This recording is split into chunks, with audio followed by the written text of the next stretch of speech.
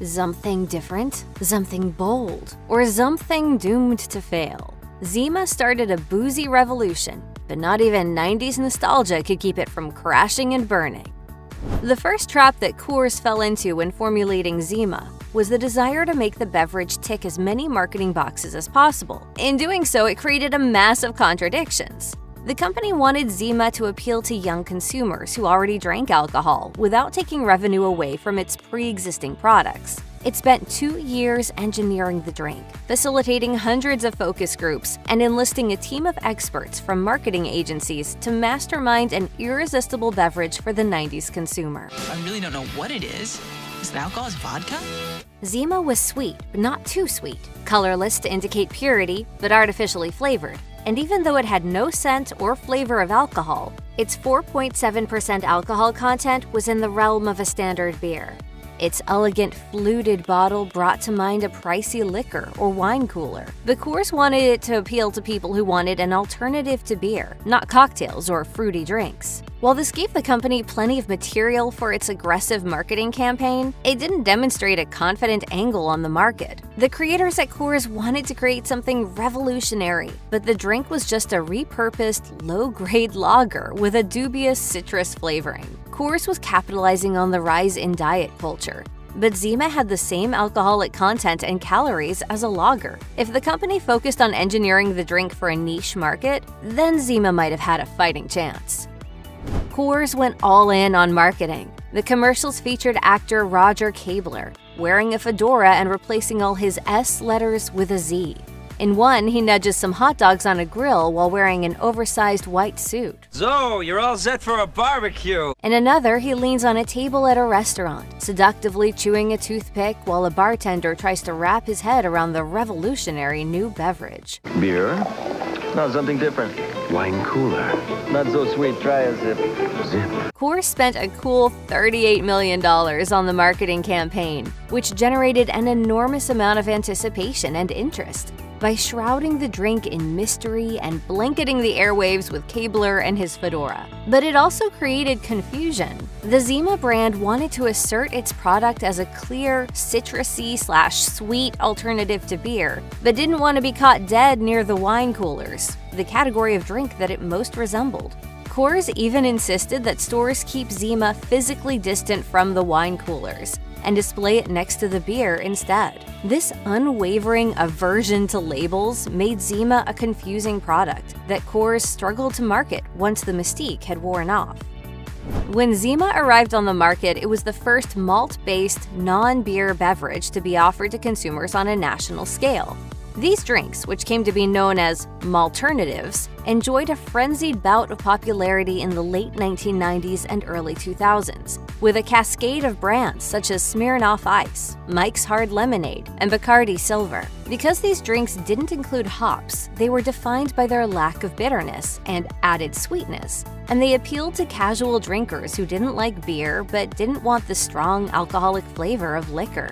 Zima's downfall is usually attributed to its marketing missteps and questionable flavor, but in this area, it was simply ahead of its time. The beverage was the first malternative sold nationally, and as such, it was difficult for Coors to categorize. If it had hit the shelves in 2003 instead of 1993, no one would have questioned whether it was a beer or a wine cooler, since drinks like Zima had become ubiquitous. But in the early 90s, it had the distinction and misfortune of being the first of its kind. And as soon as brewing companies caught on to its potential, they fine-tuned the technique to create a host of superior products.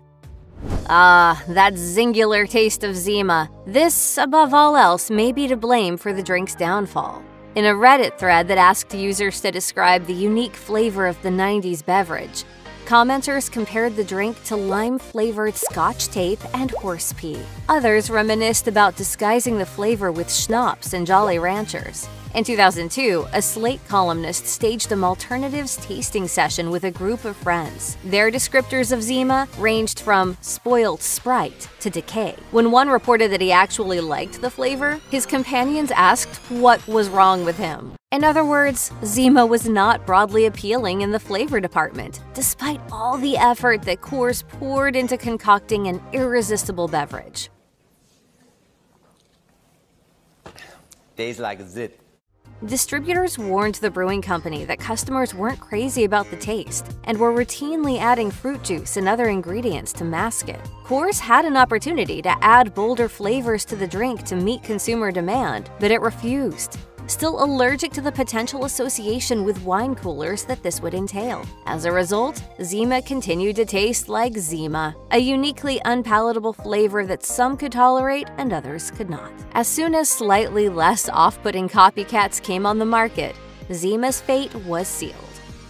Zima was wildly successful when it launched nationwide, but its fans were exactly the opposite of who Coors was trying to target. Despite centering its marketing campaign around a male actor and insisting that stores display the product next to the beers, the company found that women were its biggest consumer base, not the men it was so desperate to attract. Its frustration had less to do with sexism than with the statistical realities of the alcohol industry. Women, on average, drink less than men, meaning that beverages purchased largely by women have a lower profit ceiling. Like wine coolers before it, Zima was relegated to the female beverage category. David Letterman skewered it on his show as a girly man drink, and the male demographic shrank, further solidifying its reputation. Within a matter of years, Zima had gone from being a sellout drink for 20-somethings to a misogynistic punchline. Let's not invite any of the anthropologists, okay? Just the dinosaur dudes. Okay, we need a six-pack of Zima. Unfortunately for Coors, its attempts at damage control only made matters worse. Zima reached its zenith in 1994, the year it was given national distribution. It sold 1.3 million barrels that year, and as it tumbled to 650,000 barrels the following year, Coors scrambled for solutions. Realizing the public image of its brand was slipping out of its control, the company made a frantic attempt to regain the upper hand and prove that Zima was fit for alpha males. Its solution was to throw out the original concept of the beverage altogether, adding an amber color to the drink that made it look like, well, beer. Fearing that this still wasn't masculine enough, Coors increased the alcohol content to 5.4% and added a bourbon flavor. The marketing campaign for Zima Gold had powerful overtones of desperation. One commercial depicted a sepia-toned pickup basketball game in which a group of sweaty guys shove and grimace their way to the basket, intercut with the tagline, "Something bold." The results were disastrous. Sales of the new drink were practically non-existent, and Coors, facing a 26% dive in its overall profits, halted the production of its hastily masculinized beverage less than 4 months after introducing it. Zima suffered a more serious PR blow in the mid-90s when it became clear that the beverage had become the illicit alcohol of choice for teenagers. Its sweet, citrusy flavor made it more akin to a soft drink than an alcoholic beverage, while its lack of color made it easy to smuggle past adults. There were even rumors that the drink couldn't be detected by breathalyzer tests. By 1995, at least 10 states had complained to Coors about Zima, while teens conceded that the sweet flavor made it easier and more pleasurable to drink than hard liquor. Coors defended itself by pointing to the high alcohol content and assuring authorities that it was just as detectable on a breathalyzer as beer. In Maryland, officials tried to assuage concerns by filming a police officer drinking enough Zimas to get drunk, proving that the effects of the beverage were unmistakable. As the years went on, however, brands including Zima continued to be accused of marketing their products directly to underage drinkers. While nearly all malternative brands were targeting their products at young consumers, Zima was an early lightning rod, and its image never fully recovered. Zima's monopoly on the malternative market faded in the late 1990s and early 2000s as other beverage companies began to roll out their own formulas. Chief among them was Smirnoff Ice, which launched in 1999 and managed to do what Zima couldn't: appeal to men. Early commercials featured frat boyish guys seducing women through creative means. The tagline read, "Intelligent nightlife." In its first year, Smirnoff Ice claimed about 3% of the beer market, making Zima's meteoric rise to 1.2% of the market in 1994 pale in comparison. Coors saw the edgy ads and "intelligent nightlife" slogan as a sign that Zima was too tame for the modern consumer.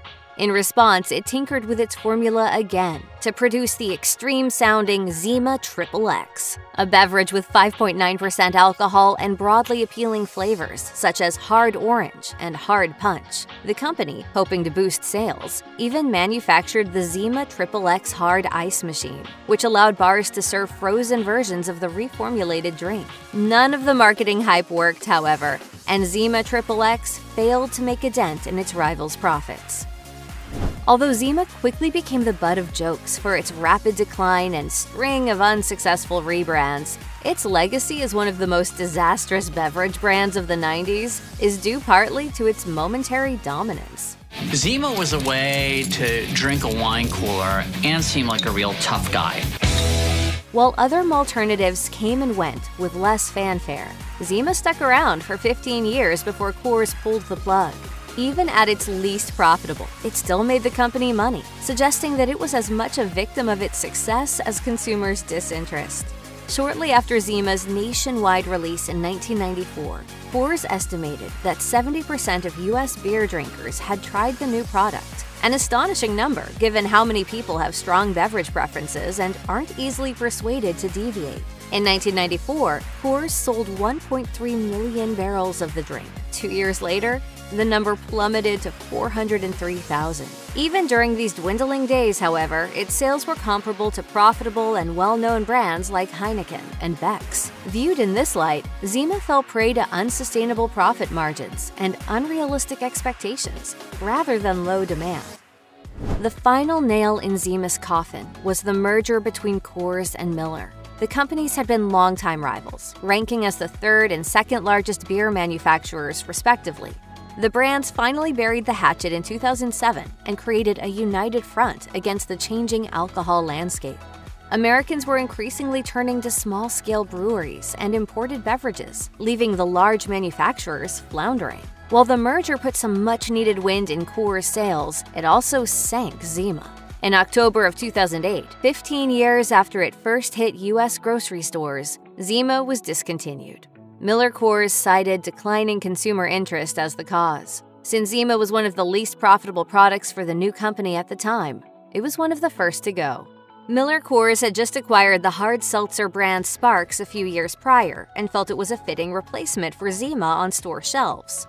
After a scandal broke over its controversial combination of alcohol and caffeine in 2008, Sparks only lasted a few months more before it was ultimately discontinued too. Miller Coors rode the tidal wave of 1990s nostalgia and announced in 2017 that it would be resurrecting Zima for a limited time over the summer. Gen Xers rejoiced at the chance to relive their Zima-flavored youth, even as a vocal few questioned whether a drink that was so derided and unappetizing should be granted a comeback, less than a decade after it quietly disappeared from grocery store shelves. Oh, gross. Why do I keep trying to like Zima?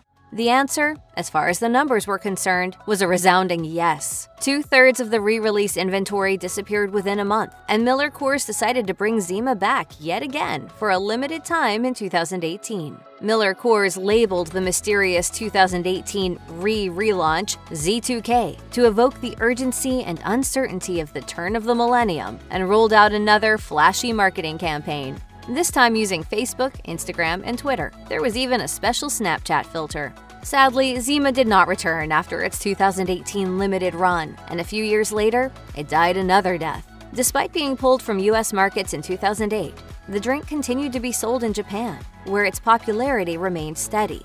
After the COVID-19 pandemic caused sales to plummet, however, Molson Coors Japan shuttered, removing Zima from circulation.